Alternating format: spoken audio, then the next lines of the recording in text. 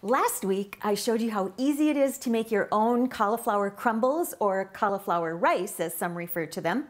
And today I'm going to show you an easy meal you can make with those little cauliflower crumbles. So what I'm making is actually a stir fry. So I've got all of my ingredients prepped ahead of time.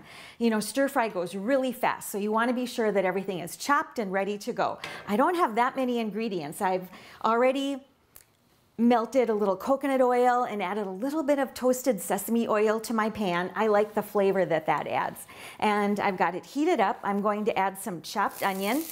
And that's exactly what you want to hear when you add your onions to the oil. You want to hear that sizzle. That means it's nice and hot. So just saute that a little bit. I'm going to also add a little bit of minced jalapeno pepper, any hot pepper, or no hot pepper if you prefer.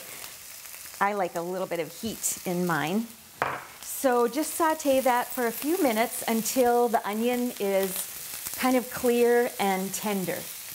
Now I'm also going to add a little bit of minced garlic, and that'll just take a minute or two to just kind of get rid of that raw garlic flavor. And now I'm going to add some cauliflower crumbles. And you can, this actually is one whole head of cauliflower, a small head of cauliflower.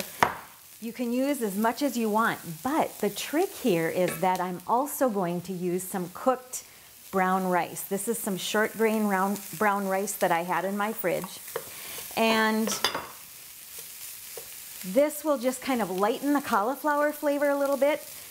And once we add our stir fry sauce, the cauliflower and the rice are all going to be the same color. So if you've got some cauliflower challenged people in your family, they might not even know they're eating cauliflower.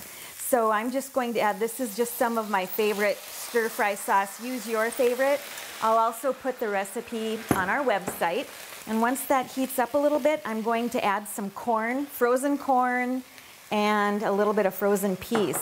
This is a great dish to use up some veggies that you've got in your fridge. Really, you can customize it to your own tastes.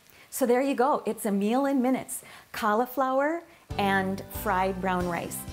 Perfect complementary ingredients, and it's delicious. I'm Sue Doden, sharing good food for good life 365.